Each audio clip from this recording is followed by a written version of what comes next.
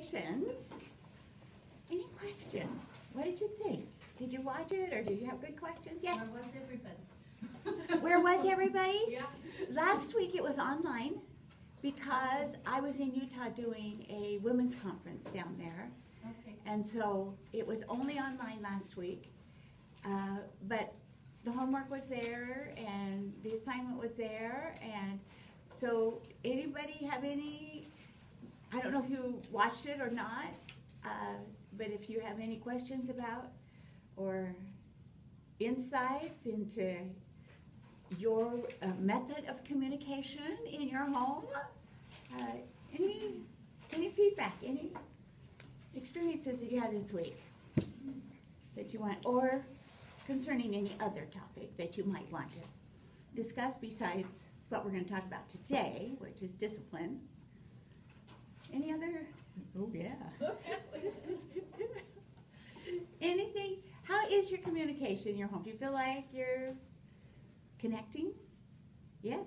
Well, I feel like when they're talking to me about something like personal to them, I have an easier time. But when they're talking to me about their interests that I'm not interested in, I have a really hard time focusing on what they're saying. Yeah. Yeah. So they go on and on about these things that I just don't care about. And I have to be like, don't look at your phone, you need to listen.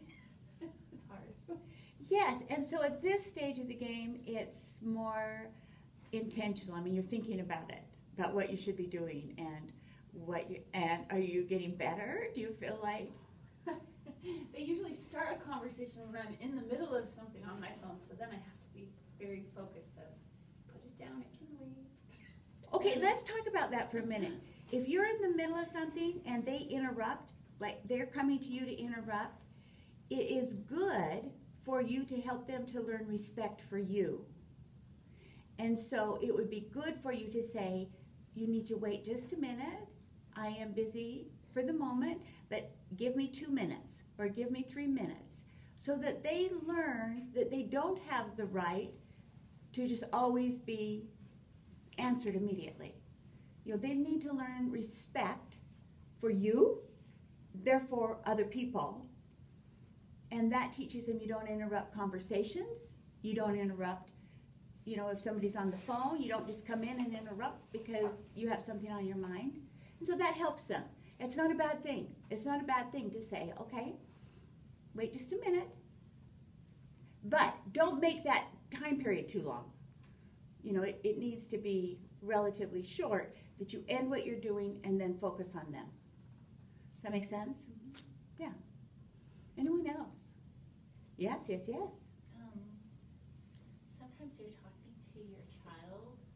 I guess it's talking to your child, and you see they're not gauging what you're saying or feeling what you're saying, and figuring out how and when to come back to it that they will hear and feel the importance of the message that you're trying to share with them, and they're not just trying to blow you off. Yeah. You know, and sometimes I find that frightening, like the inhumility of that, and you're digging deep and you're just trying to reach them to make sure that they actually know the importance, and being able to communicate with the spirit that they learn in the way they learn. So what have you found? What do you try to do? How do you try to fix that?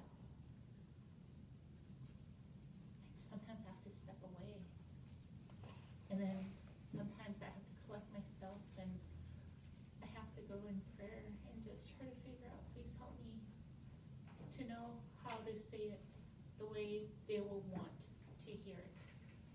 Because sometimes I find my kids have it hard to be wrong. It feels like they don't want to be wrong, and so there's an instant wall that goes up, and it scares me. Because if they can't learn or hear why it's important, I'm scared they're not going to make it in life. And it scares me, the inhumility of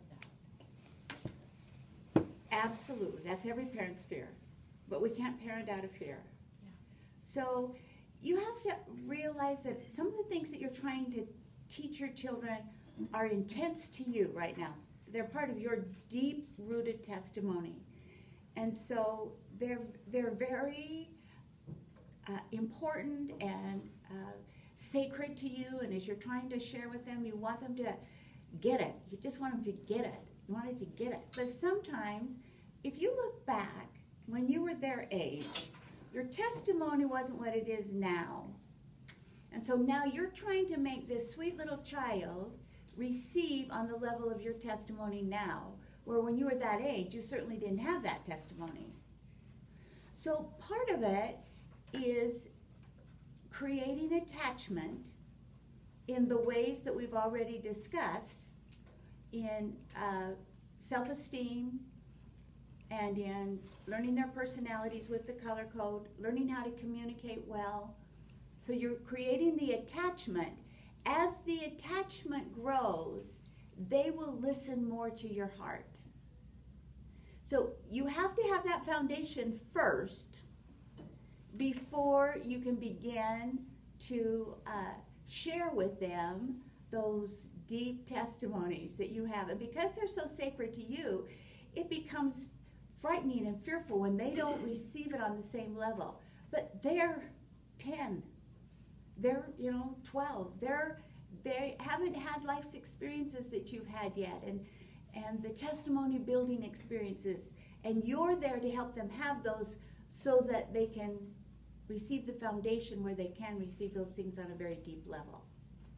With that being said, we need to continually use many moments to bear testimony to them all along the way. But it's usually not the big, oh, let me share with you, And when they have misbehaved or they've done something wrong, that's not when they're ready to internalize deep doctrine. They are on the defensive. And so these other things help them to learn resilience. And resilience is that ability to do something wrong and bounce back and not get defensive and learn that doing something wrong is okay and how to do it different. And so much of that is going to be dependent on what we're going to talk about today, is how you discipline. And so teaching them that it's okay to make mistakes, that we move forward, that's critical. But it has a lot to do with communication and discipline. So how you communicate discipline will set the foundation for a lot of whether or not you stay attached or whether they're going to disengage. Does that make sense? Okay. Anyone else? How's your marital communication? Is that good? Wonderful? The best? Yes? We're always having something come up where something's happening and the kids say, but I told Dad about it. We just don't communicate with each other. I mean, we get along great, but we don't communicate well. Yeah, and that can be an interesting experience. So what do you do? How do you handle it? Haven't got an answer yet. Still working that one out, huh? Yes. Awesome. Well, at least you're still working on it. That's good. That's good. Anyone else? We could do a whole 2 hours on that one. That would be our communications from last week. And we'll do one on marriage. When we talk about marriage, we'll talk about how to communicate in a marriage. So, and it's a little bit different than parent-child to married partners. Anyone else want to share a little bit? What did you think about the new thing about missionaries calling home? Anybody besides Andrea have a missionary out? I'm excited, but I wonder if it's a two-edged sword, because I don't know if they'll make the kids that are really homesick, more homesick kids, and the need. But then I feel like we love our kids so much, and we have experiences, and we want to help them succeed, and that we are an extra resource for them to see them through those things that are hard and help them to succeed. I am so excited. I love it. And it might be extra long though. My sister-in-law was just talking to her daughter, and she's like, we were on the phone for 3 hours. I was like, wow. And it was like, it's exciting. Well, hopefully after the newness wears off, we can be more appropriate Yes. with it. Yeah. Because I think the whole purpose, this is Tanner 1-in-1 because I haven't really talked to anybody, but they're wanting us to get more involved in their missionary experience, which would ignite a fire in us to be more involved in missionary experiences here so that we can share missionary experiences, as well as to be a stability for those who suffer from depression and anxiety, that when they find that they can talk at home and get that support, that it may be a real source of strength for them. So, but I think it's not to keep them apprised of all of the activities that are going on at home, because that creates homesickness, but more to share missionary experiences and find joy in them. But it's going to take a while to get into, and mission presidents, I'm sure, are sending out guidelines to their missionaries, their elders and sisters in their mission, and how to appropriately use this new opportunity. So I think there's going to be a flow in it where both moms at home and missionaries learn how to use it appropriately and make it a real tool that will strengthen. My grandson, who's on a mission, it was sort of like, okay, I'm too busy to call. You know, I got too much to do. I got stuff to do. So he sent his email, but there was no call. There was no call. And I think it's interesting that those calls need to be initiated by the missionary. You know, that was one of the guidelines. So I think that will also be an interesting thing, because sometimes moms at home want to call. So it has to be initiated by the missionary. And boy, Cody wasn't about to initiate it. He's got miles to go. Miles to go. So it was fun. It was fun to get his email. Anyone else on communication or otherwise that before we start today? Okay, then we'll just get going. If you did not, if you kind of got lost last week with that change that we had, please go back and review that video on it, because good communication is kind of the heart of how so many other things happen, if they can be internalized by our children. So it is really important. It is a foundation for all relationships, including your relationship with Heavenly Father.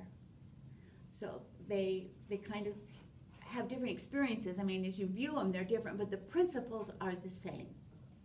So as you think about that, and if you have a minute, review the notes in the syllabus, but kind of take a minute to look over some of the things that were in that video, because I think that it will be helpful to you. It was a real important one, and I'm sorry that I wasn't here to teach it.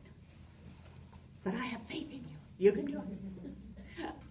Okay, what we're going to talk about today is the one I promised you would be frustrating. So let's just start with the upfront. I expect you to go home frustrated. Even if you've had the class before, I kind of expect you to still be frustrated, because today we're going to lay out all the problems, all the struggles, all of the disconnects we have, as we, with righteous intention, want to help them be better because we know that'll make them happy, and them who say, I'm right, and they do not like to be faced with being called out at being wrong. And most children are not, they don't come to earth with this great deal of humility about, yes, tell me what I'm wrong so I can be better. Though that's what we expect from them. We think that if we discipline correctly, that they will suddenly become remorseful and sad and say, oh, I am so sorry. I will do it differently next time. I am so sorry. Thank you for your wisdom. And they don't do that. Mine never have. And so if yours do, I want to hear about it. I really want to hear about it. Because I just don't think that's the nature of being mortal. But I do think we all have to be corrected, either by Heavenly Father, which we need to be corrected regularly, or by our parents, or by a teacher. And we need to learn how to receive correction, knowing that correction is really for our good. How can we be better, or become, if nobody tells us what we do wrong? If you were learning to play the piano and you didn't have a piano teacher who ever told you what was wrong, how would you learn to be a good piano player? You would just go on making the same mistakes over and over and over and not learn how to progress and make it better. So what we need to do is figure out then in this picture where we are and where we need to be, and then what's the first step in getting where we need to be. So today what we're going to do is talk about kind of some of the challenges and problems and that children have, that youth have, and then how we, in trying to help them do it better and be better, have a disconnect. So, and then we're going to leave it. So I'm going to leave you frustratingly disconnected at the end of this class. But next week, when we come back, I will give you 14 tools of discipline. Now, with that being said, you can look forward to the next class, but truly, if you have done the first 5 lessons with real intent, being really focused on it, your need for discipline will greatly decrease. So, discipline, parenting is about building up children so they don't have to be disciplined. So they will have the courage to make right choices, and you having taught them what those right choices are, and then because of your attachment to each other, they have the courage and the desire to make those right choices. So I really can't emphasize the importance of the first 5 classes enough as a preventative for what we look at as discipline. Now with that, even if you were perfect, your children will misbehave because they're learning and they're growing and they live in a mortal world. And so no matter how much you do it perfectly, you won't have perfect children. We're not perfect, and they're not perfect, and they won't be. So then the key is to understand why they misbehave and what then is our part in correcting that misbehavior. So, one of my favorite quotes is by Boyd K. Packer, and I think it's in your syllabus, and it was actually given in 1970. But as we talk about discipline, this is the one I want you to remember is this quote. And he said, leave off trying to alter your child just for a little while and concentrate on yourself. When we discipline, isn't it with the purpose of altering their behavior? I mean, that's what we want to do. So this week, your homework is to leave off trying to alter them for this week and look at yourself. I can't help you change and do something different until you know where you are. You have to know where you are. Without, I want you to erase the feeling of, but if they would just obey, if they would just mind me, if they would just stop arguing, if they would just, and so then we want the discipline that makes them change. So instead of focusing on changing them for this week, I want you to look at yourself. And it's important that in this assignment, your homework assignment, I want you to very honestly, and some of you, without getting into depression, without feeling guilt, I want you to honestly look at what you do when your children misbehave. How do you handle misbehavior? Do you yell? Do you lecture? Do you tell them what you want and then withdraw your affection? And some of you will say, I don't do that. But you kind of quit talking to them or quit smiling at them. And it may be body language, it may be physical, that you withdraw. But sometimes we as parents tend to throw 2-year-old temper tantrums when we don't get our way. And yet we don't acknowledge that that's what we're doing. So I want you to look, really look sincerely. So when one of your children is misbehaving, rather than focusing on why are they doing that, or what are they doing, and why are they arguing, and who's right or who's wrong, I want you to notice what you do to take care of the situation. And it will be hard for you to be really honest in that, because you'll feel justified in doing what you do because of the child misbehaving. So no justification and no guilt. I just want you to know what you do. So this Elder Packer's quote goes on, and he says, the changes must begin with you, not your children. You cannot continue to do what you have been doing, even though you thought it was right, and expect to unproduce some behavior in your child when your conduct was one of the things that produced it. Teaching discipline to children then requires that parents discipline themselves, which is a very interesting quote. So this week is for you to watch you. Next week, it'll be for you to watch your children. But this week, it's for you to watch you. And I love what he said when he said, you can't continue to do what you've been doing, even though you thought it was right, and expect to unproduce some behavior in your child when your conduct was one of the things that produced it. So we don't look at that thinking that we're causing misbehavior, but sometimes how we handle correction actually tends to cause misbehavior, which is an interesting thought.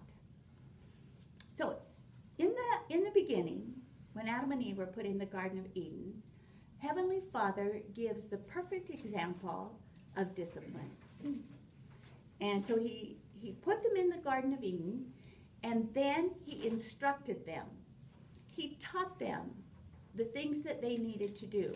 So this is where it comes, the first lesson we had about take time to teach, where we talk about teaching to their internalization. It's teaching past knowledge, it's teaching to understanding, so that they can get down to the point where they're acting on it. So that's the first thing that Heavenly Father did, was he taught Adam and Eve in all of the things that they needed to know in the gospel. He also, as he was teaching up front, gave them rules and consequences. Now, we like to throw those in the moment of the misbehavior. Throw in the consequence, where they didn't know what it was before. Now we're throwing it in. But you notice Heavenly Father, he threw in the rules and the consequences up front. He said, don't partake of that tree, and if you do, you will be cast out. But it's your choice. So he couldn't take away agency. He gave them agency. And then he left them alone. This is where sometimes we want to micromanage and helicopter parent. We don't leave them alone to make choices. We don't allow them sometimes to make mistakes. We ride them, so they won't not get all their homework in, or they won't make those mistakes, and therefore they don't learn from. The consequences that follow can't teach them. It's our belaboring and lecturing that we think we're teaching them, and actually what we're doing is nagging. So Heavenly Father then left them alone. They were tempted. Then they broke the rules. Then Heavenly Father enforced the consequence without further lecture. He didn't come down and say, I told you not to do that. I told you if you did it, then you would be cast out. He just came down and cast them out. But before he did, again, there was an affirmation of his love for them and that he would be with them. And then he did. He cast them out. And so then, after he had administered the consequence with firmness and kindness and in great love, then, after they were cast out, he didn't leave them alone. He didn't withdraw from them. He was no longer in their physical presence, but the Spirit was with them. He sent angels to teach them. So they were continually supported and uplifted. So that becomes the role model for us in correcting misbehavior with our children. That we need to teach them up front, help them know consequences, follow through in love and kindness, being firm but kind, and then after, when they're experiencing the consequences, we don't rescue them and take them out of the consequences, but we stand beside them and support them and lift them while they're in the consequences. So that's the perfect role model. And so we just need to work, have a vision of that, and then work to try to make that happen. What happens frequently in our families is, if you look at that page in your syllabus that has the two triangles, I think they're facing each other. This is kind of typical of how many parents view agency. And what we do is when they're very young, we give them a great deal of free agency. And that's the triangle with the broad base, and then it goes to narrow. And so when they're teeny, you know, we just think they're so cute. They're so cute. They're just so fun. We excuse all of their behavior by saying, oh, but they're just so little. They just don't know better. They're just so fun. So when they come dancing out, when the ministering brothers are there and not dressed, we just say, oh, they're so cute. You know, they're so cute. And we tell them to go get dressed. But, you know, it's just so fun. If they want to stay up and come into our bed at night and cuddle up with us and be awake and chat with, they're just so cute. They're so fun. And if they, you know, if they have horrible manners at the table, it's just so cute. Now, as they get older, those very cute things are not cute anymore. What an 18-month-old does that's really cute, and a 4-year-old does them, they're not cute. And so we think, boy, they just need to be taught. They need to be taught some manners. They need to be taught. Now, granted, there is their ability to learn at different ages. The ability of an 18-month-old to sit still is very, very marginal. They just can't. But we need to start training in the beginning. Training to say prayers, training to sit during family home evening, which with an 18-month-old needs to be extremely short period of time. But teaching them that during that time, because now you're also teaching them to sit at sacrament meeting, and you're teaching them to begin that learning process to respect sacred things. And so what happens is when we parent this way and give them a great deal of freedom, then when they're 4, 5, 6, we try to pull in the reins, they will not be happy, and they will fight against us. So a little tiny person, you know, you give them your phone all the time because it keeps them quiet, and you can check out at the cash register, and you can do all these things, and they're just quiet, and it buys you peace. Then all of a sudden at 4, you say, hey, I don't want my family always on screen time. So I'm not going to let you have that all the time. At that point, when you take away that screen, you will get a lot of pushback because they've been allowed to have it all the time. So instead of doing it that way, the other triangle kind of is more the way the Lord gives us agency. He gives us a little bit, and then when we've shown that we can be responsible with that. You get a little bit more, and then you get a little bit more, and you get a little bit more, and then you get a little bit more. And so privileges and opportunities are earned, if you will, as a child grows older, rather than getting everything when they're young and then trying to pull back and then having them earn them. You will always get pushback.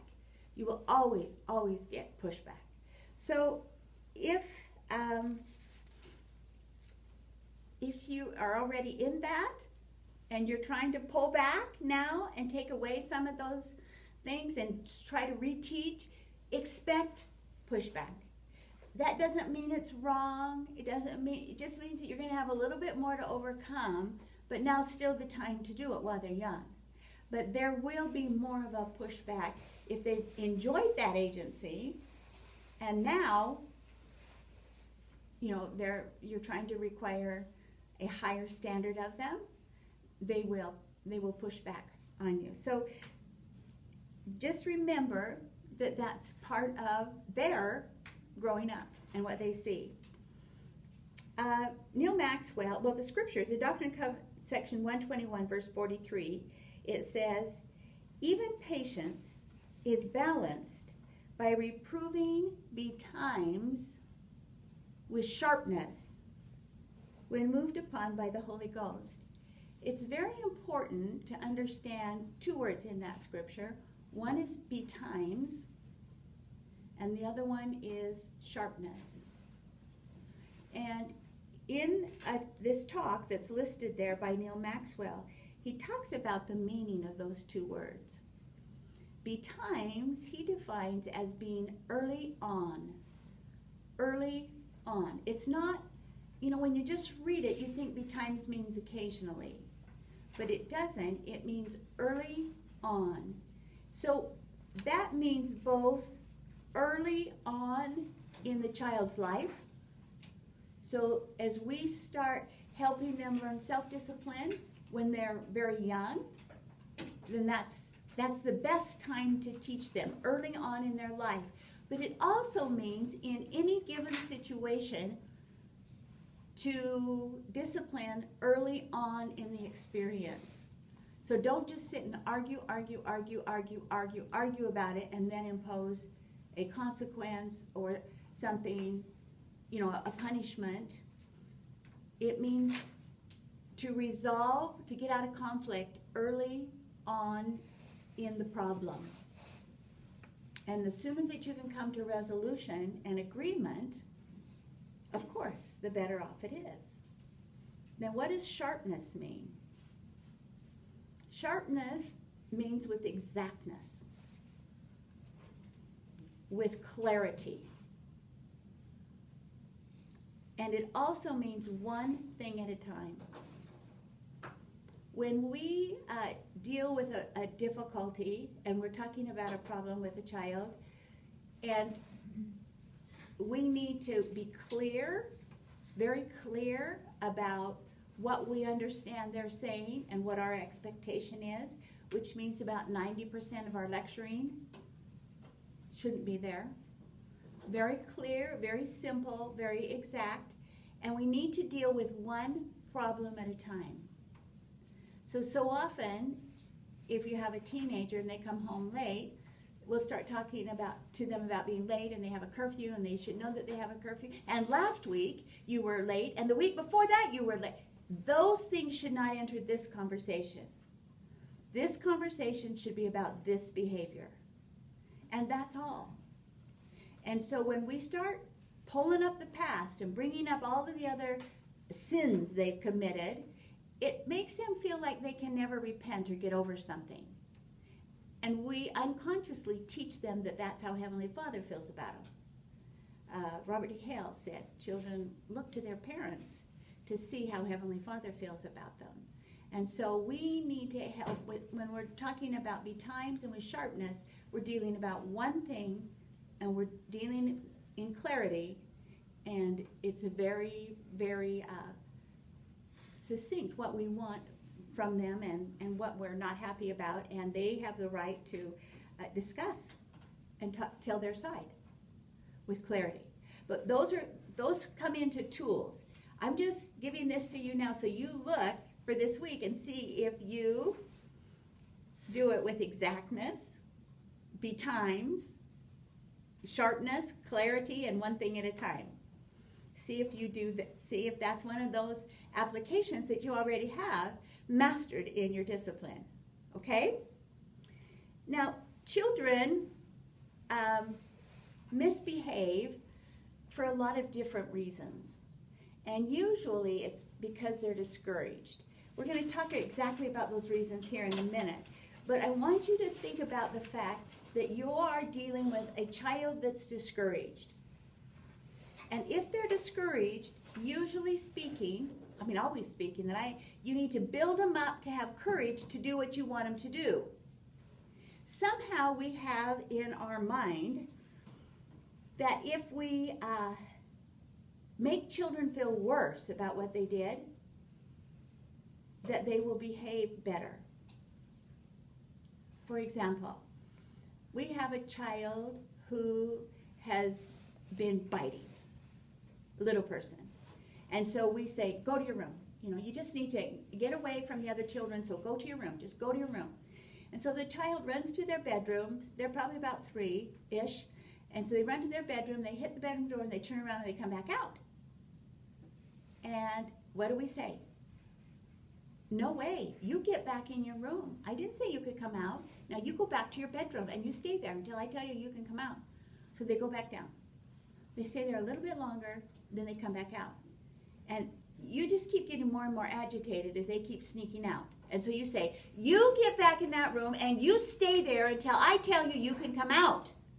Biting is not good, and you hurt your sister. Now you stay in that room. Now they go down there, and because they don't really quite understand what's happening, they come back out in a few minutes and they're crying. Now what do we say? Okay, now you're sorry. I see your tears, now you're sorry. Okay, now you can come back out, and don't you do that again. Tears in a little child don't necessarily mean remorse. They don't mean repentance. It means that they're very, very frustrated. And so we feel as we give them a consequence or if we give them some kind of punishment that it has to be intense enough to make them feel really bad so that they'll repent and not do it again. And yet, that very idea that we have to make them feel worse, assuming that then they will act better, is not correct. What the bottom line to that philosophy is if we do it bad enough, they'll be afraid. And fear will make them not do it again. We don't want to govern by fear. We want them to internalize a principle so they'll be self-motivated to act in a better way. And that will never come based on fear. So we have to, in our discipline that we'll talk about next week, we have to create courage in the child so that they choose to want to do better. And so if you kind of think about it as they're discouraged and need to receive courage so that then they can act better. Remember when you're disciplining that you cannot build a positive on a negative foundation. You cannot build something positive on a negative foundation. And so with that being said, a lot of times when we tell our children what to do, when we correct them, we tell them what not to do. Stop biting, don't slam the door, don't hit, don't take that truck away from your brother. We tell them what we don't want them to do and assume that what they're internalizing is what they should do. So we think that what they hear, now remember this is a 3-year-old, so if we say, stop biting, that's not nice, that they're hearing, oh, that hurt my sister, I should never bite. That's unkind. That's not what Jesus would do. And when they don't act like that's the way they internalize it, then we get angry. But we haven't taught them how to behave. We've only told them what not to do. So in discipline, our focus has to be on teaching them what we want them to do to create a positive foundation upon which they can build. Does that make sense? And if there is something that's really, really hard to do, that's it. To learn how to rephrase your discipline for them, to rephrase it in a positive way. And so as you try to see about that this week, as you think about it this week, when they do something that you don't want them to do, and you're inclined to say, stop, da-da-da-da-da-da, take a moment, just take a moment and say, what do I want them to do? So stop hitting your brother. What do I want them to do? I want them to play nice. So say that instead. Say, I really love it when you two can play nice together. Couch it in what you want rather than what you don't want. And it comes across to them in a more positive way that they can internalize better than the don't. So think about how you say things. It's really important that they learn that you will keep your word. So if you say something in a consequence, then you need to do it. So you found a child that was sneaking in the cookie jar this afternoon, and you say, you know, I feel really bad about that because now you won't be able to have any dessert for dinner. Okay, you keep your word. It may be that you hadn't even planned on having dessert for dinner, but now you better have dessert for dinner. And in love, as you serve all of the other children, in love you can say, I am so sorry that you had yours earlier. You don't rehash a lecture. You're on their side, you're their cheerleader, but you're firm and kind. You don't give in. As they learn that you mean what you say, you will find that they'll push against you less. What happens is we get tired or we get frustrated or they're begging, and we're tired of hearing that, and so we capitulate and give in. And as we do that, they learn that if they push hard enough, they can get their way. So they learn to push with greater intensity, and that leads to power struggles. So if they learn that you keep your word, then they push less because they know if you say something's going to happen, it will happen. So be careful. Watch what you say. If you say, I'm going to go get in the car and I am leaving in 2 minutes. And then you get in the car and the 2 minutes pass by and you think, but I don't want to I can't leave my 3-year-old here all alone. Don't say that if you're not going to do that. Does that make sense? So be careful what you say, but when you say it, be sure that you do it. Discipline can never occur in the way you want it to, in correcting misbehavior in a positive way, if you are angry at them, if you are really mad at them, then you can't discipline them in a way that will be uplifting to them. Or if you're really afraid. If you're angry, you will go right into power struggles. And you will say, it will too be my way, and it will be my way because I am the mom. And you push. And then there's conflict. And if you are afraid of them not liking you or afraid of what will happen, then you tend to give in and you become more permissive, and that doesn't teach them self-discipline either. So in anger and in fear, it's almost impossible to be able to discipline in a positive way. Another thing is, before we ask a child to do something, see if you're willing to follow through. So if I want a child to go set the table, turn off the TV and go set the table. That's a very legitimate request at 4:35 in the afternoon, whatever. There's nothing wrong with that kind of request, and so that's what I want. But before I ask the child to turn off the screen and to go set the table, then I need to ask myself a couple of questions. In the beginning, these will be intentional. You'll have to think about asking yourself. As you get on, you won't have to think about it. You'll just know. It'll come naturally. But the questions you have to say is, number one, is the child capable?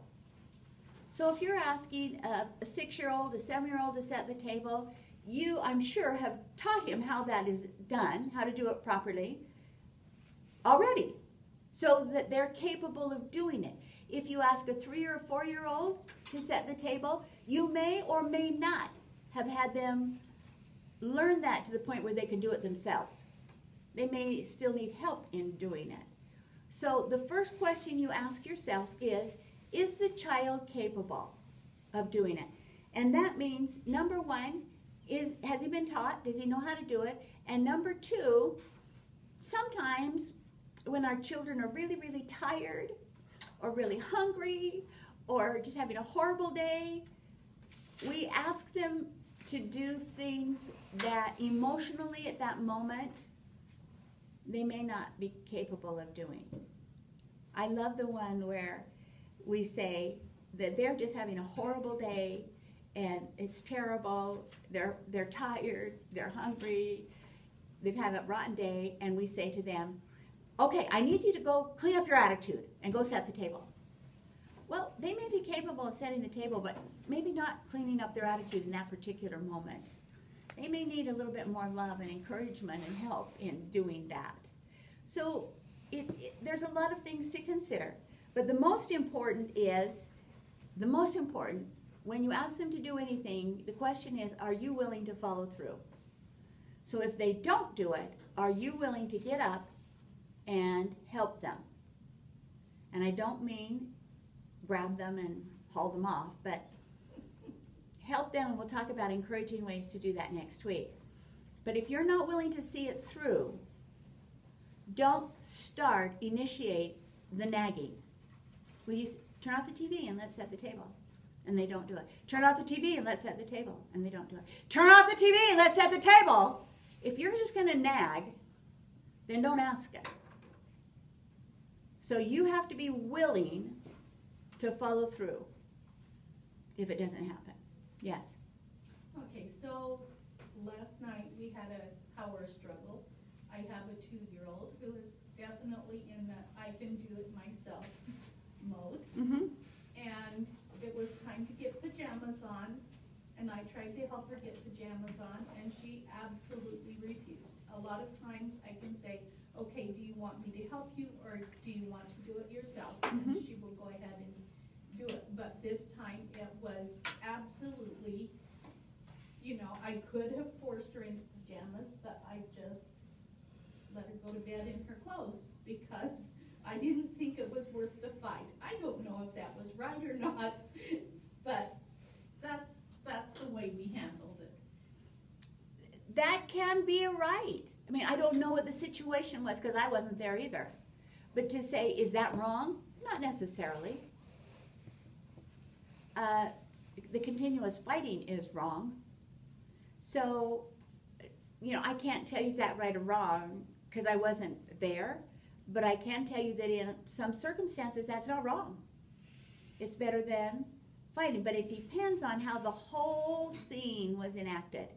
And we don't have that picture right now. So usually if you do it right, you will be at peace. If you do it wrong, you're going to still have feelings of frustration in your heart. So you think about it. Think about the goal and think about how you handled it. The Spirit is the great teacher who knows your children and you. And so it's the Spirit that will teach you. So next week when we talk about the 14 tools, we'll see if there's a different tool that you could use that may have induced cooperation. But right now I couldn't tell you if that's right or wrong. Okay? I think in your syllabus, you have what I have entitled the action line. And it looks like this. It's a right angle with a line going up from the corner. It's not that one. But this is what the action line looks like. And if you just draw one on your paper, just draw the right angle with this kind of scoopy line going up the middle, we'll talk about it. One leg of that right angle, you need to label emotion, and it doesn't matter which one. And one leg of that right angle, you need to label as time. And then as you draw that scoopy line that goes up, this one right here, like this, you can label that anger. And so, and the corner where the right angle intersects, put a 0 there. Now let me explain this, because this is one of the key elements of good discipline. In the beginning, when we want a child to do something, and we ask them, we are at level 0. The child is at level 0. Neither one of us are angry. So we'll go back to the children are upstairs, they're playing games, they're being good, they're wonderful. It's time now for them to come down and help with dinner. And so it's very appropriate to give them breakaway time. And breakaway time is, rather than saying, okay kids, I need you to come down right now. Most of us need a little bit of time to disengage from whatever we're doing. I don't want my husband to come in and say, okay, I need your attention right now. I want to have a minute to disengage, and then I'm more than happy to give him the attention. Or when you were on your phone and she came in and wanted to talk to you right now, that can be irritating and it's disrespectful. So to say, okay guys, you got 10 minutes, and then I need you all downstairs to help with dinner. Or, you know, finish that game you're playing and then come down. Or at the next commercial, come down. Depends on what they're doing up there. So at the end of 10 minutes, now remember, right now, both of you are at level 0. Nobody's unhappy. They're not unhappy because they haven't had to disengage, but they've been warned what their time period is. You're not unhappy because you don't expect them for another 10 minutes. So then at the end of the 10 minutes, then you say, okay, I need you to come down now. Turn off all the stuff and come on down. I need your help. And chances are, you go right on fixing your dinner and getting ready, and nobody will appear. And so then, in another 10 minutes, you'll say, kids, come on, I told you, turn that stuff off and come down. I need your help. Now, as you watch this line, okay, your emotion is going up as time gets longer. Now you're into it 15 to 20 minutes, and your temperature is rising because they haven't come yet. So your emotion is going up as time goes on, and they do not do what you want them to do. So they still don't come. And so then in another 10 minutes, I mean, you're almost ready to eat. And Dad's going to be walking through the door. And so now you say, you kids get down here. I am tired of calling you. This is the 3rd time. Now get down here. I need your help. Then later on that evening, you're talking to your mom on the phone, and you say, Mom, I don't know what's the matter with these kids. They don't do anything I ask them until I yell. And I don't want to yell at them all the time. And I don't know what's wrong with them, why they just won't obey. Go back to Elder Packer. Maybe we need to change us before we change them. So your children have been conditioned that when your voice reaches a certain level, you are going to act. So that when they hear you saying it really loudly, they also can almost hear your footsteps on the stairs. They know you're coming. So they are actually obeying according to what I call the action line. When they know that you're going to act, they're going to move. And so it's just like keeping your word. We have got to move our action line closer to our level 0. So what that means is, right here, here's the action line now. I'm going to move that clear back here. So this is what it would look like. I will say, okay kids, 10 minutes, and then I need you to turn everything off and come down and help me. At the end of the 10 minutes, rather than hollering at them again, I would go upstairs, and if it's a TV, I would turn off the TV and stand right in front of the TV and say, okay kids, I need your help now. Let's go downstairs. Now you're going to get a little pushback.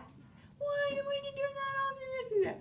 You smile. See, now you're still level 0, so you can react in a positive way. You can say, oh, I know you were just watching that. It was so much fun, but I really do need your help now. And they'll follow you down. Now, it doesn't mean that if you move the action line down, that they will always be, yippee, skippy, we get to go help now, woohoo! It's not going to do that.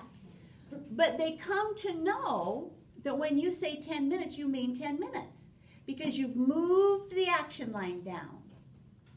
So when we put the action line out further, that's when we get into lots of lecturing and repetitive, telling them over and over and over and over and over what we want them to do, when we should have acted way sooner, and then we don't have to do the lecture series. Lecture series comes the further we move down that action line. So it is one of the really good tools to get that action line moved down a lot closer to your level 0. Anytime you change how you discipline your children, it will get worse before it gets better.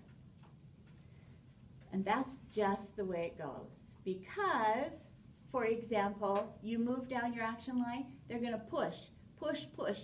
They're comfortable. They're familiar with you yelling at them. So even though they don't like it, it's what they're familiar with. And they'll always push to be where it's familiar, because then they feel like they at least know what's going on. And when you change that, it throws them off a little bit, and they're unsure about what this new picture looks like. And so they will try to get it to be what it was before. So anytime you change anything, it's always good to start with a family home evening on it, so they can see the new picture and they know what the new expectation is. Let's say you let your children play outside every day after school from the moment they get home till dinner. And you now want to change that and have both work time and family time at home. And so you want to change the way that picture looks. So if you have a family home evening that says, okay, I feel it's really important that we have more family time together, and we need to learn to do work better together. So Monday, Tuesday, and Wednesday and Thursday, we're going to be having family time and work. And Friday is going to be your friend time, and you get to have friend time. So you always help them see what they can do, when they can do it. You may say, Monday, Wednesday are work time, and Tuesday and Thursday, Friday. I'm not telling you what to do. I'm just saying that as you change their picture, present it to them up front. Let them get that picture up front of what it will be. Does that mean they won't push? No, it does not. They probably will push. But then if you will stand firm and kind, they will come to realize that that's the new norm. That's the new picture that it's going to be, and they will learn to accept it and want to be part of it. Yeah. Okay, so I have a question. My daughter is 8 and she kind of struggles with reading, and in just trying to apply what you're talking about, like it's like a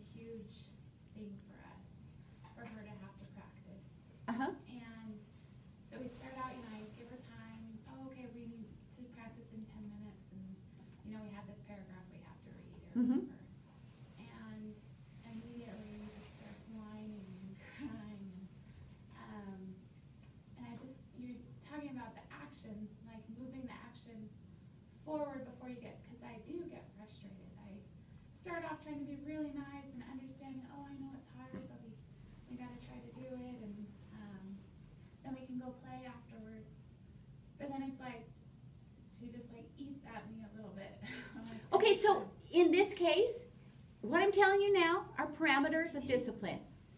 What you would do is apply one of the 14 tools. Oh, Then you need to discipline. Okay?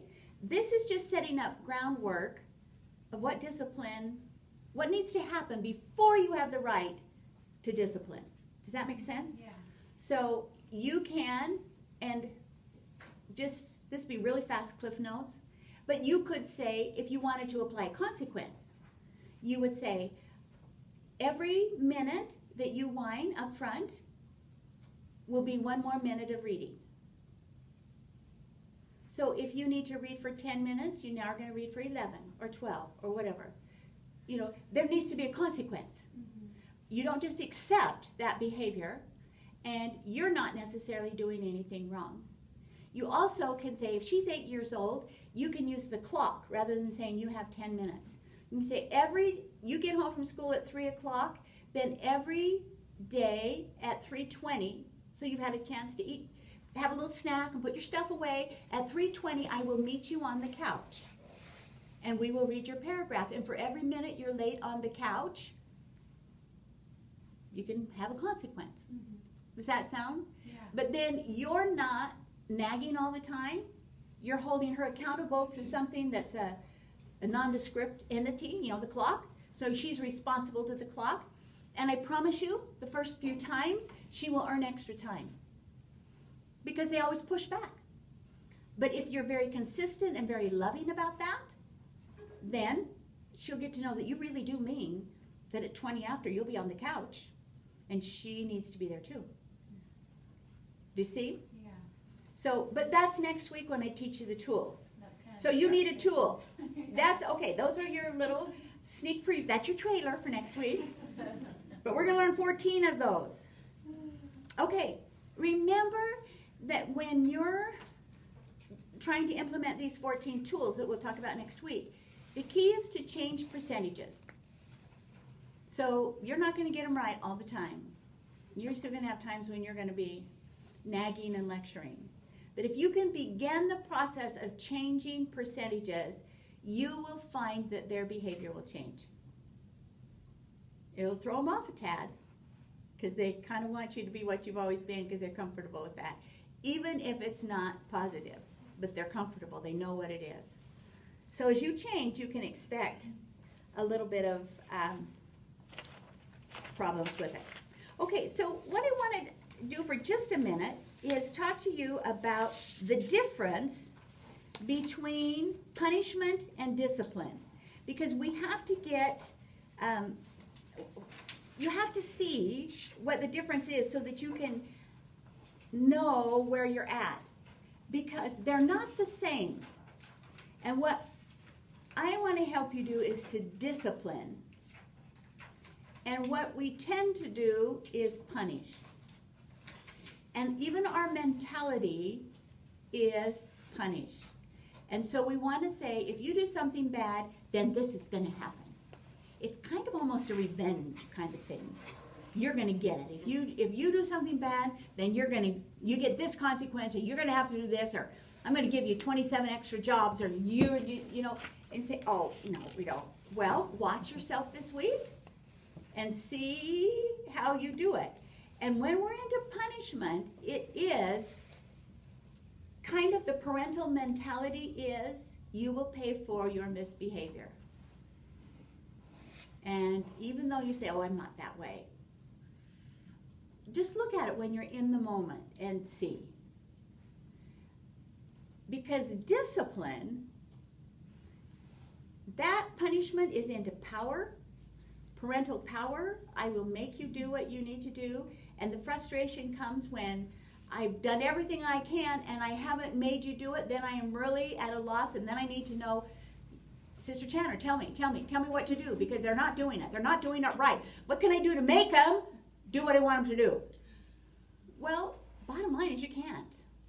You can't take away their agency. The Lord gave them that in the pre-existence, and that's theirs, and you can't take it away. So in punishment, if you look at your syllabus, it's focused on the child behavior. It's focused on the child's behavior. and this is not written right because it's focused on not the child, but it's focused on behavior. And I am focused on making the behavior correct. And I'm not focused on the child. I'm not separating child and behavior. The child is the bad behavior. Does that make sense? So you're bad because you hit, stole, told a lie. That makes you bad. And so in punishment, then I am going to make you do something. I'm going to make you feel bad so that you can be good. That's punishment. It is the goal of punishment is immediate change. We want immediate change. And so we'll ground them, we'll send them to their room, we'll put them on a chair, all of these things wanting immediate change. And we get frustrated when we've punished them and they don't come out with immediate change. Oh, I'm so sorry I did that. Oh, I'm so sorry. Let me take the garbage right out. Oh, I'm so sorry. If we don't get this feeling back of immediate remorse and repentance, then we frequently feel like it hasn't been a strong enough punishment, and therefore our intensity to punish may increase. So we also, with punishment, when we're into that mode, we frequently as parents will use guilt as a tool to get them, we guilt them into doing what we want them to do. And that works for a while, and then it doesn't work for a long time. But whenever we use guilt as a form of seeking to help them change their behavior, then they will carry baggage later on. They will carry baggage. What do you mean by guilt? Like I don't know if I guilt them or not. So Okay, let me give you an example. Let's say I don't want my children to eat sugar. Okay? Then guilt would be, now you have your choice. You can choose to eat that donut if you would like to because you have your agency. But all of that sugar in your body will just play havoc and your pancreas will be really thrown out of whack and you can't get the insulin to do it. And it's addictive. You know, sugar is really addictive to your body and you shouldn't have a lot of that. And so you just make them feel really guilty about their choice. And then you say, but you can do whatever you want. That's guilt. So you just have to be careful. Are all of those things truth? Absolutely. But it's good to teach the truth in a different moment and not in that moment. A lot of people use, would Jesus do that? Would Jesus hit his sister? That's guilt. That's guilt. So you're making them feel guilty about the choice that they would make rather than teaching them a correct principle and making them act on principle. And if you do that, parents can become really good at that. And if children buy that, they carry that through adulthood until they learn to recognize it and they can get rid of it. No, it's not forever, but it becomes something that they have to work on to get rid of as they go on. Okay? Sometimes, that's another one that I want you to look at during the week because it's one that sometimes parents use without even realizing they're making their kids feel guilty. That they feel guilty. Great. You mean to tell me you got a C? You're smarter than that. I know you can do better than that. How come you didn't get an A? I know you're good in math. Do you feel the guilt? So that transfers to, you think I should have been better and I didn't do it and so I'm bad, and that's the guilt that we tend to use. Yeah? I have a question. Yeah? So, kind of help me understand. So, like, let's say that I have a child that's hit another child,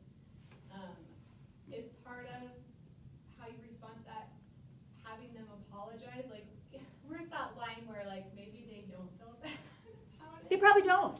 So like, how do you teach,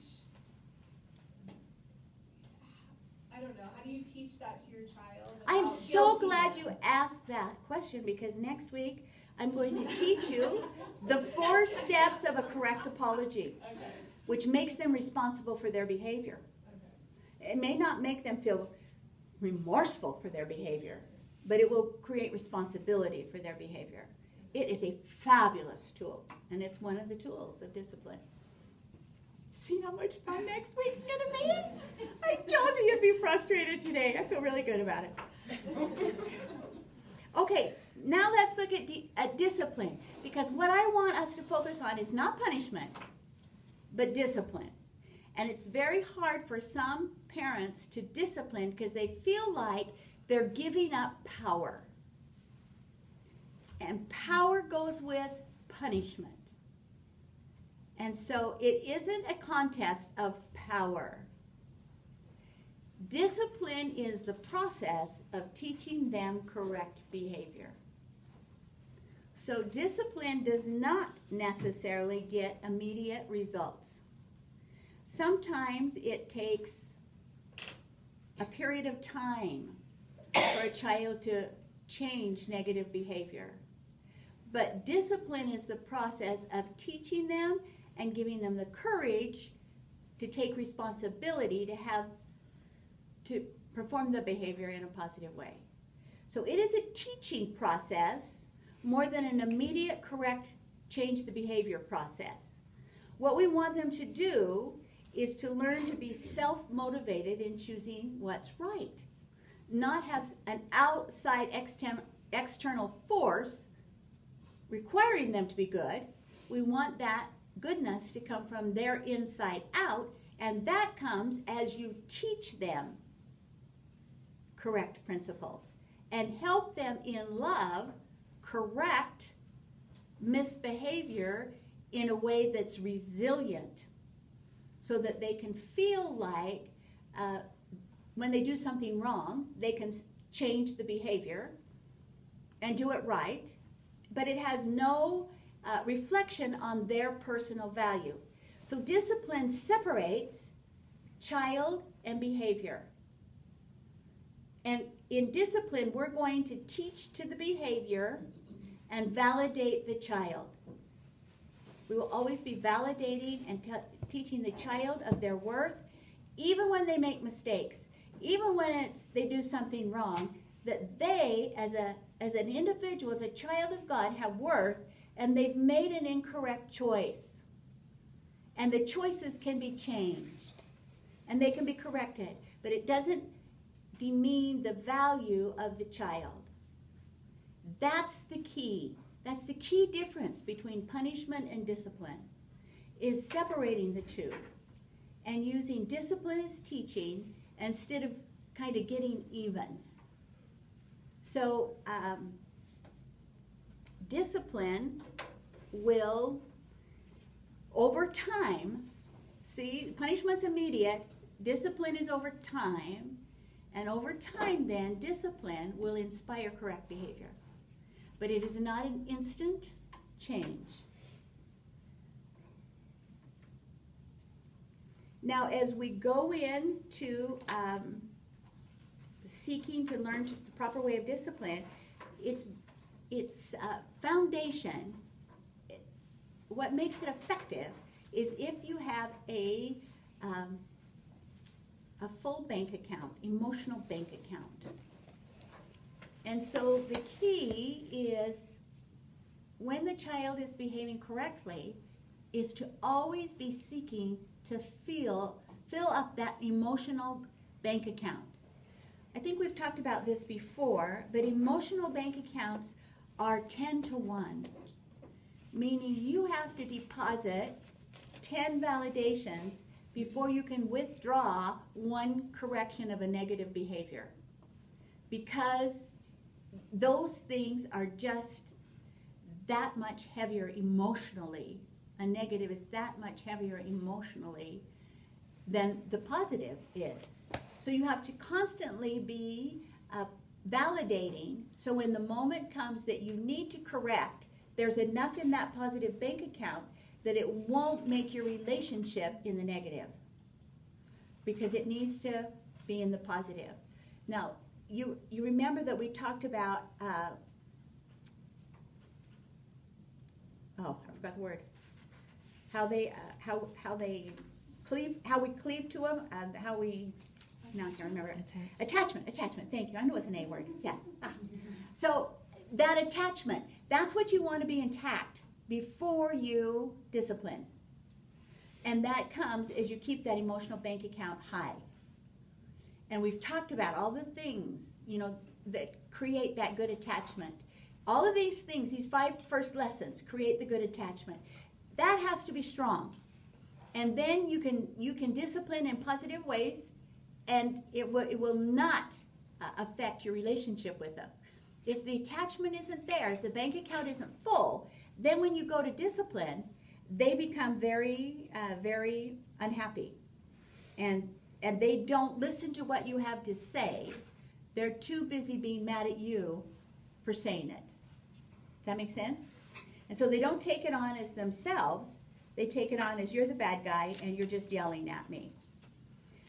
So we talked about, for just a minute, we talked about the fact that it's discouraged children who misbehave. Now, do you remember the areas that we said when we were talking about self-esteem that every person needs? They need to feel loved.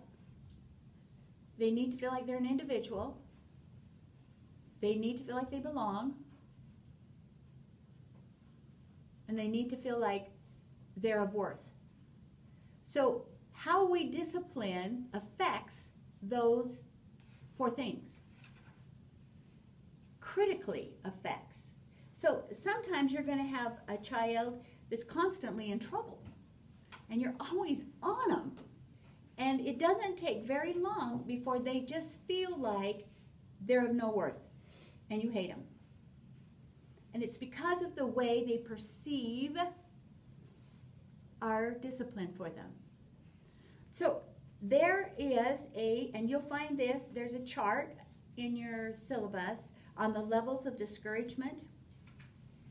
And what this is for our children, if they're a little bit discouraged, and then that discouragement builds and it builds and it builds, depending on how we have disciplined them.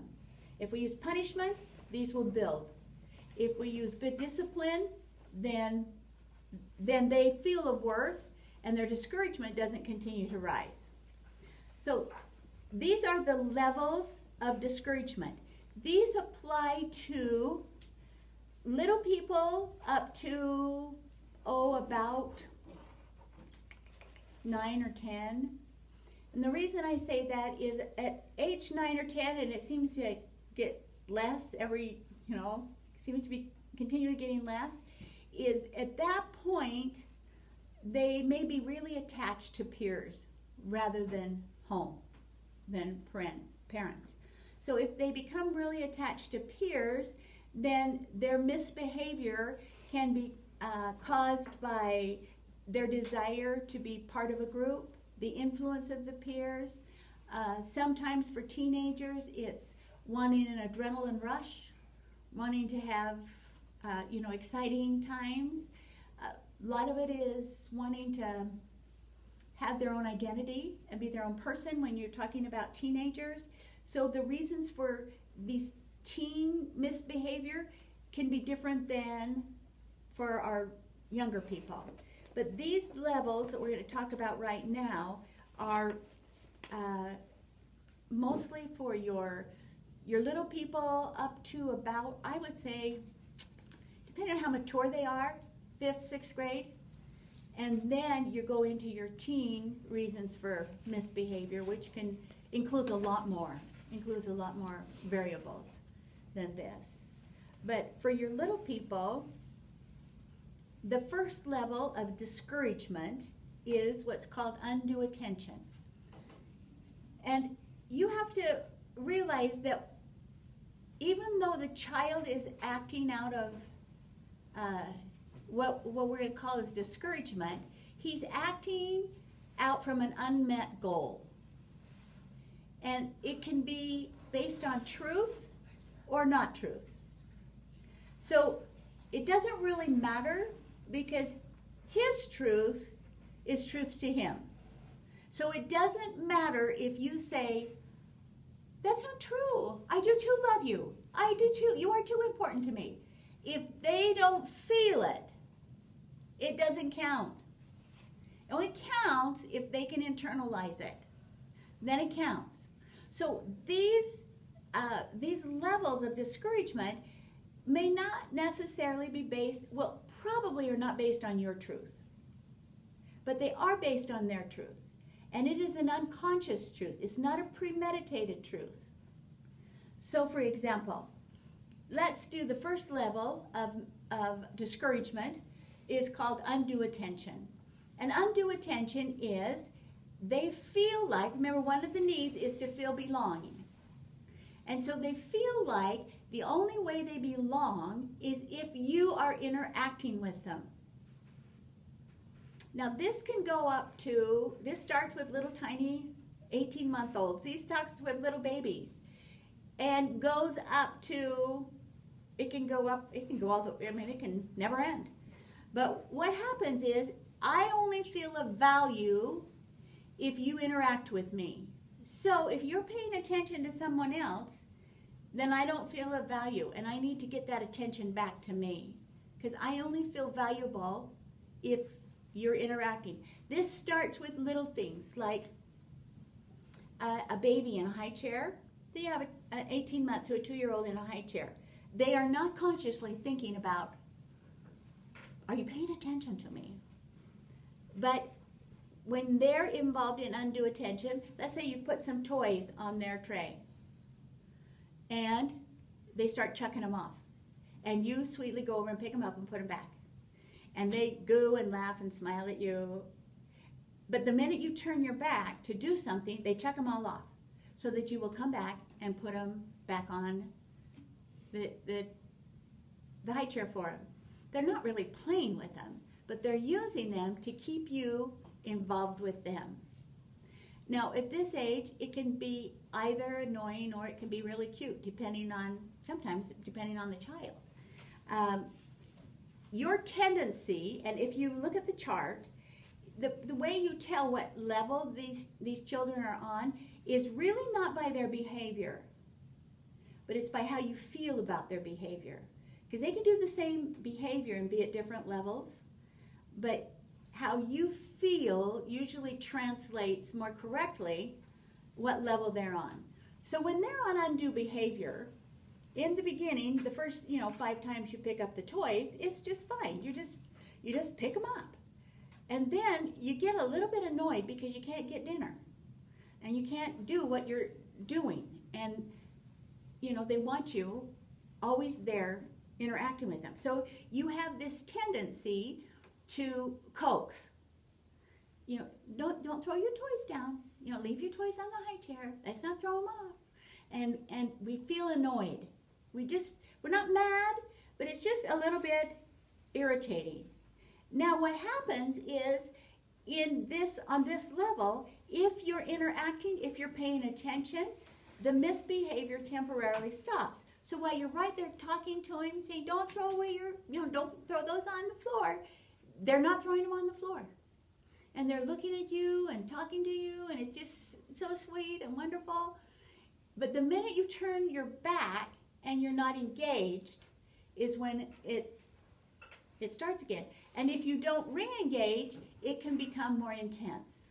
So now they've chucked it all over, and now they're kind of beating on the high chair, or they're starting to cry.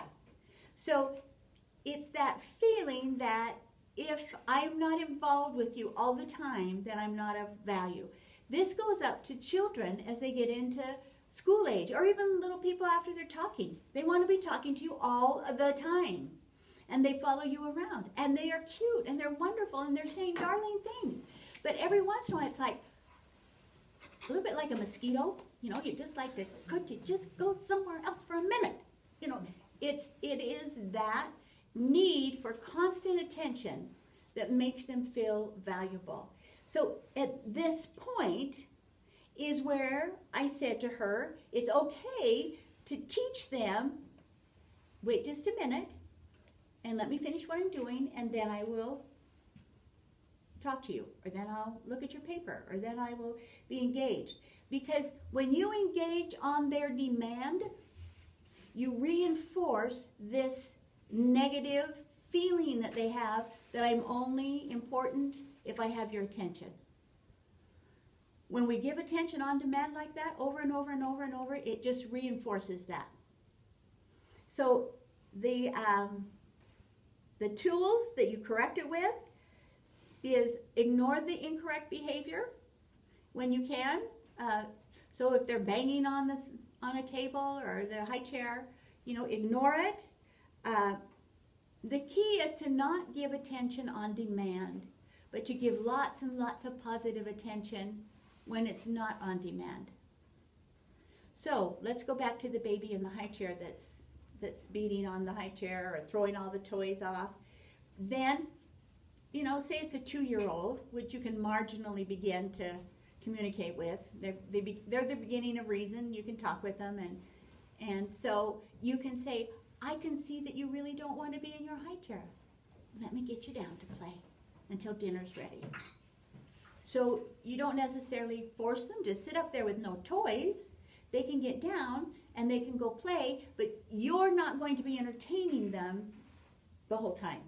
You pull back, don't give them attention on demand, but give them lots of attention when they're doing positives and validating them and filling their emotional bank account, so that they know their value, but they don't get to demand attention. Because then you're validating their erroneous thought process of they're only valuable if you're paying attention to them. So then the next level of discouragement is one that some of you work with, and that is your power struggle.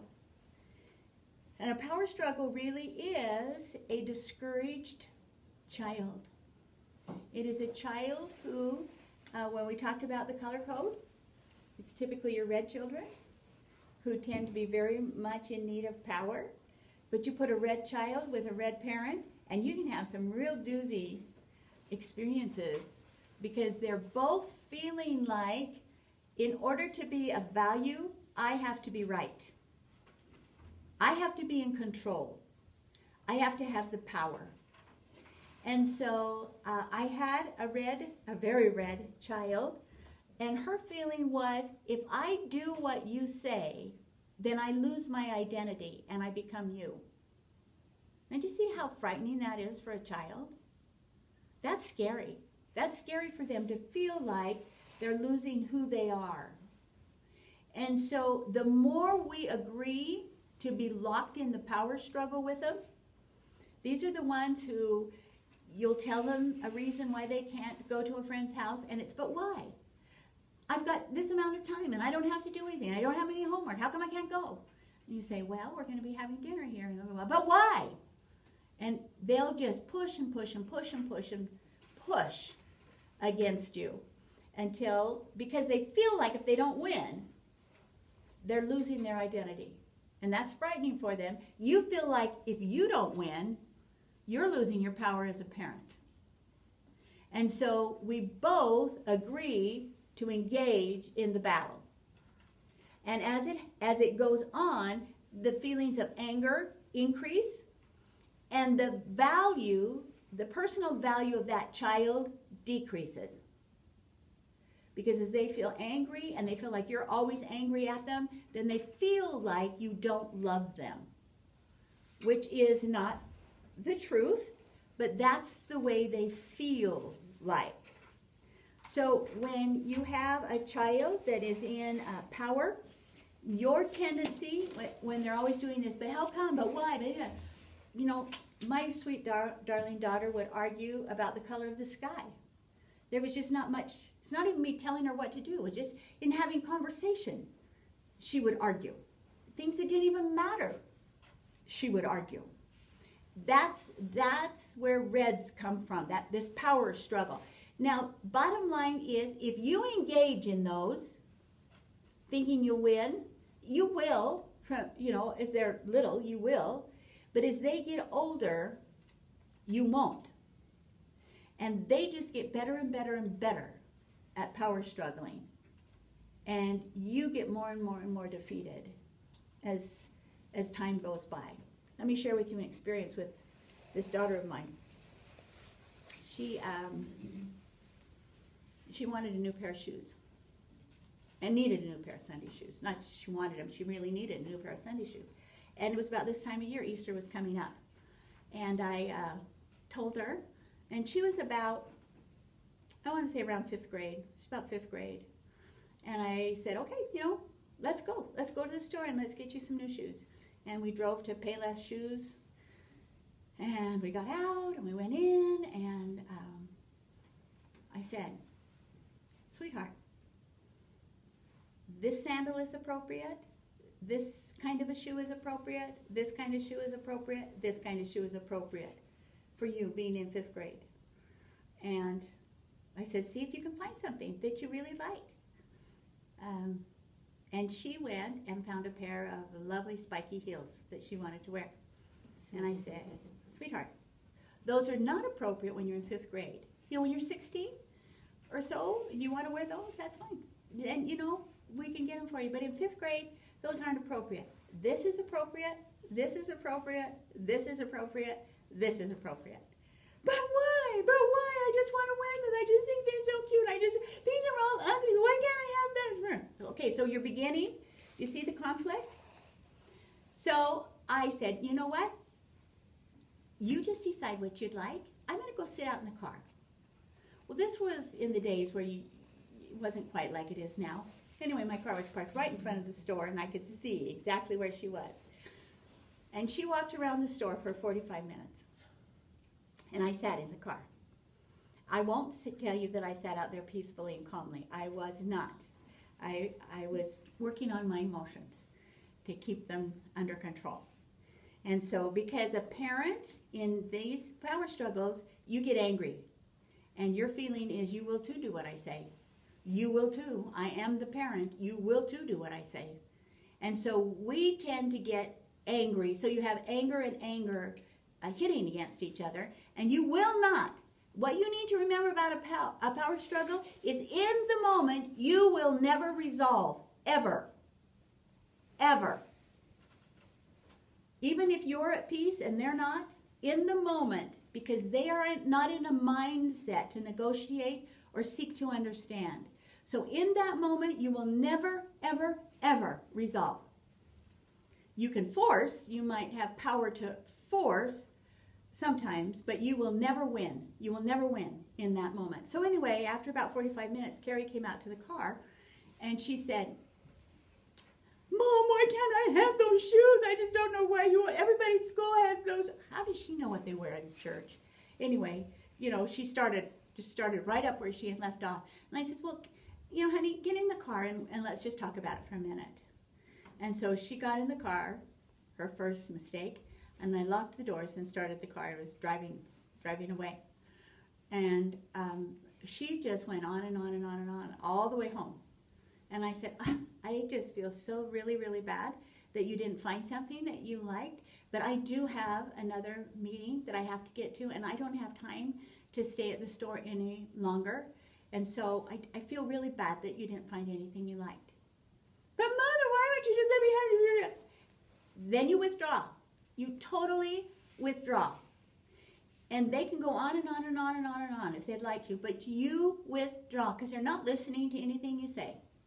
So we got home, and she came in, and we did what we had to do. And anyway, she didn't have any new shoes. And so she got really unhappy about it the next weekend because it was Easter, and she only had tennis shoes to wear to church. And she said, Mom, I got to go to the store. We got to go to the store. I got to go to the store and get me some shoes. And I just have to have my shoes, and you have to take me to the store and get me some shoes. And I said, I'm so sorry, Carrie. I'm so, so, so sorry. I don't have time today. I don't have time today. I would be happy to take you next weekend, and we'll get you some. So she ended up wearing her tennis shoes on Easter Sunday. And she was really not happy about that. And the next week, I took her back to the store and I said, these are appropriate, these are appropriate, these are appropriate, these are appropriate. See if you can find some here that, you know, that you like. I know they won't be your favorite, but see if you can find some that you would like. And she found some that would do. And she wasn't happy about it. And she was just, I still don't see why I can't have those. But the wind had gone out of the fight. So when you have a power struggle child, in the moment of the fight, there's two things to do. Two things to do. Number one is disengage. You stop lecture series. You stop saying why. You stop trying to convince them that their right is wrong. So you stop fighting because they're not listening to anything you're saying. And the second thing you do is use to me what is a magical word, and it is nevertheless. I think it is absolutely a magical word in power struggles. So you let them vent and vent and vent and vent and vent and vent and vent, and then you say, I am so sorry that you are so frustrated. Nevertheless, you need to get the sandals or the da-da-da-da-da-da-da. Nevertheless, you still need to be home at 10. Nevertheless, your bedroom still needs to be done before you can go to the ball game.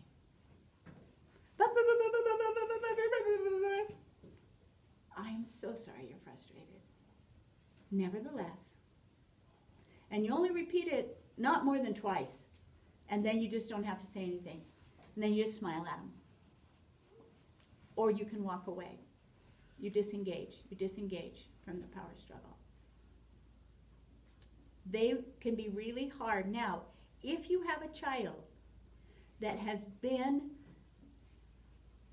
using power struggles to get their own way, and if you have been giving in because it's easier to buy peace and let them have their own way,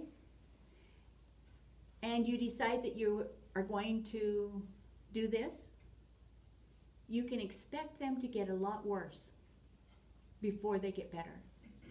Because in the past, if they kept on you, they would break you and you would give them their way. So their mentality, their brain is telling them, if I keep doing this longer, harder, you'll break and I can have my way. And the minute you do, you reinforce that that will be successful for them. So the first few times will be horrible. I promise you they are horrible.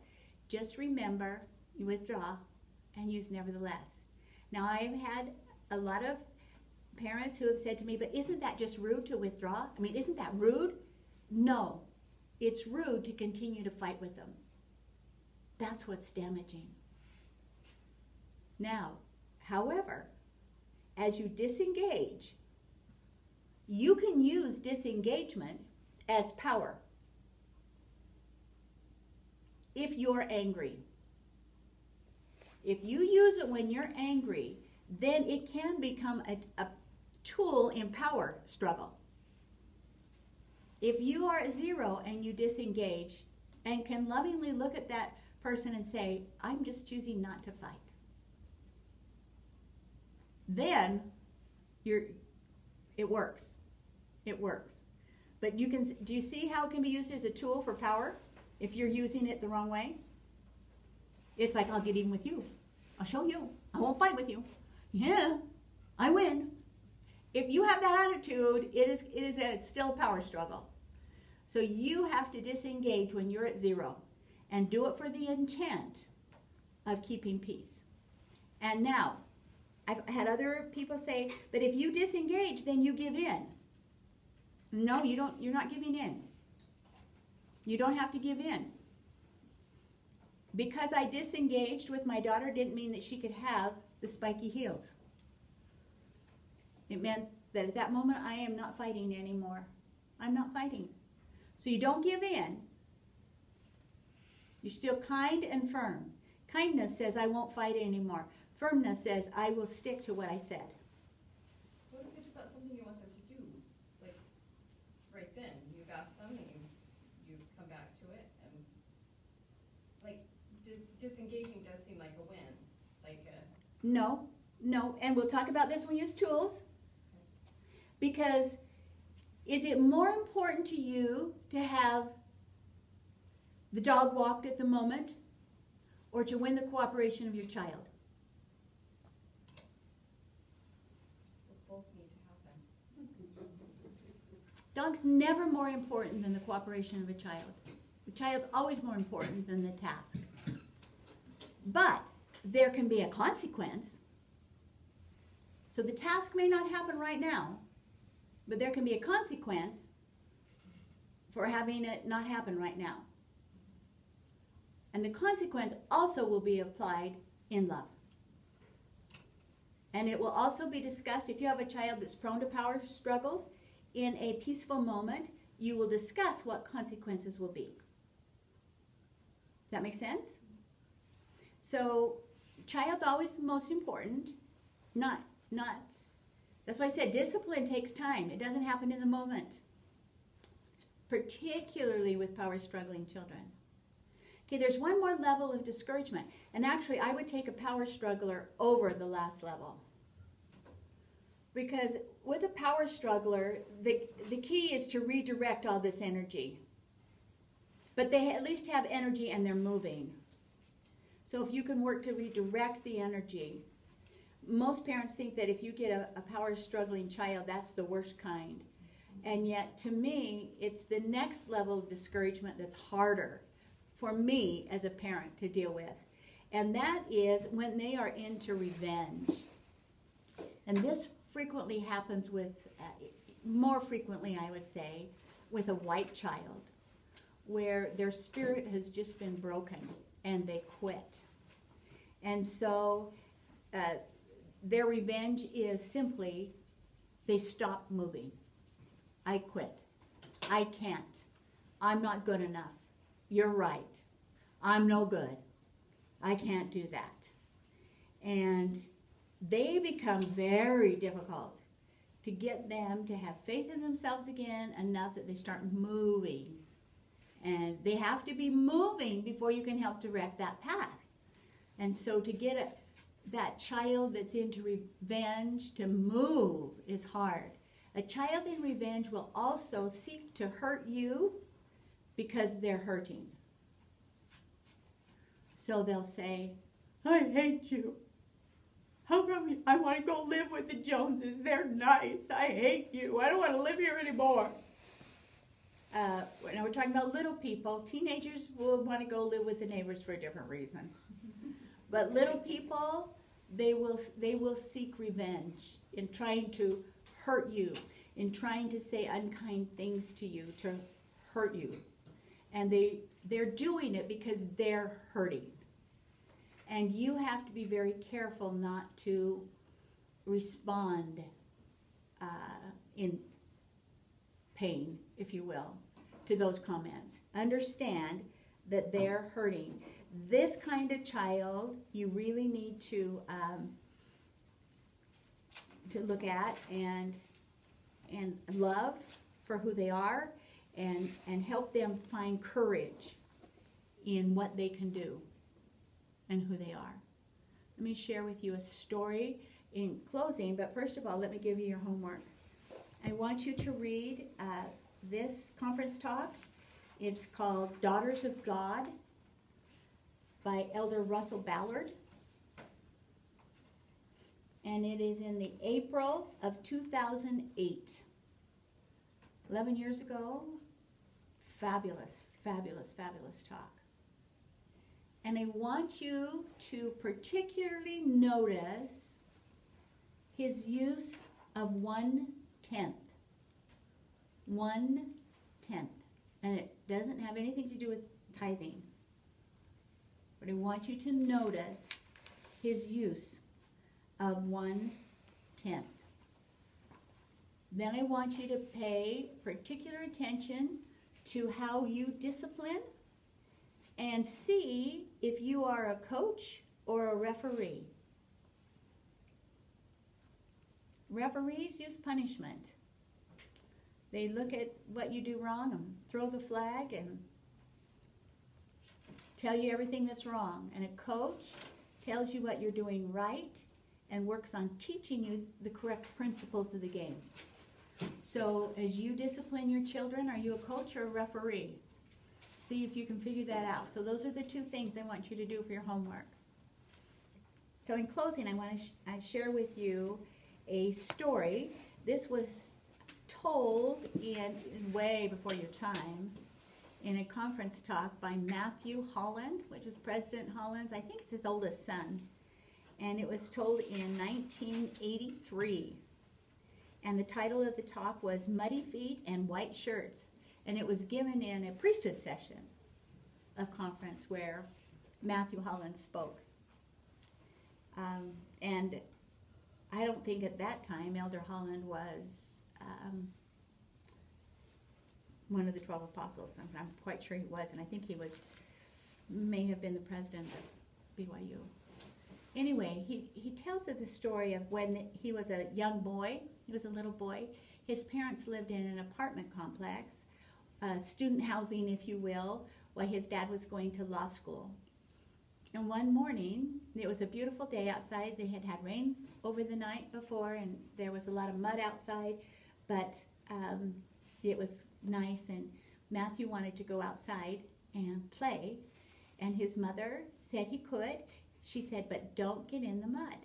And they had a little playground area for little people at this apartment complex. Remember, it's a different time, a different age, a different era. And so Matthew went outside to play. His mother had been mopping and waxing their kitchen floor in their apartment. So he said he played out there for about an hour or so, and definitely being a little boy, he got into the mud. And I'm sure had some good muddy feet.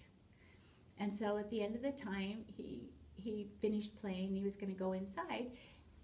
And so he ran up the stairs to their apartment and burst into the door and ran halfway across the kitchen floor and realized his mother wasn't quite finished with the waxing, and he was leaving a trail all the way across the floor. And so he says he ran on into his parents' bedroom and threw himself on the bed and just started to sob. Just was sobbing. And wondering, in the talk he says, he was wondering if he would meet his great-grandfather sooner than he had anticipated. But in a few minutes, his mom came in, Sister Holland came in, and he just blurted out, he says, I know you hate me. And she grabbed him in her arms and took his little muddy feet and kissed them and says, no, I don't hate you. That's discipline. That doesn't mean he didn't get to come wipe up the muddy feet. It means that the primary feeling he had for making a mistake was his mother's love. And that's the goal of discipline. That we help them understand that even in mistakes, they are loved. They are loved. They have Heavenly Father's love, and they have our love. And that depends so much on how we use discipline or if we're engaged in punishment. So look at yourself this week. Watch yourself this week.